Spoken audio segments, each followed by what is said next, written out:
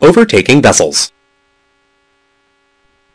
A vessel is considered overtaking if it is approaching another vessel anywhere within a 135-degree sector at its stern. This sector is drawn between above two lines.